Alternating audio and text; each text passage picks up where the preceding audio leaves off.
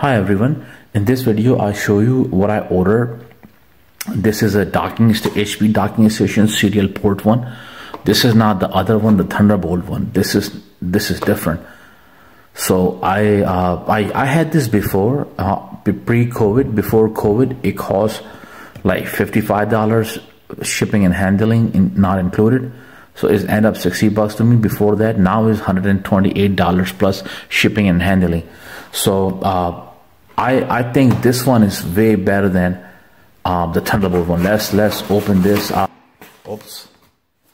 So this is a charger, as you can see, and they did a very messy job. Like they just throw in there, but what you can do, that's a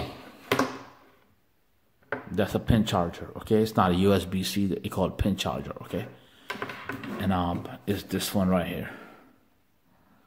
Okay, it has all of these ports. Oh, they give me a used one. Oh my god, I have to return that. But anyways, look at that. They give me a used one, man. I ordered brand new. I got to look. So again, it's pretty standard. 2 video ports, 1 Ethernet, USB 3. 1 USB here, 1 USB-C here. So USB-C, USB, all these USBs, and this one is not bulky. This one it's just flat and longer. It don't get hot and all that. And I like this one.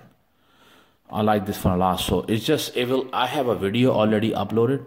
If you didn't see, I download for particularly this one, I download the driver from the HP side, USB-C docking station driver. You can download, it's easy. I always, I think I already put the link for that already. If you can't find it, let me know, and I'm gonna give you the link. So here it is. It's pretty good. It's a good docking station, and it's worth it. Please like and subscribe my channel. Thank you.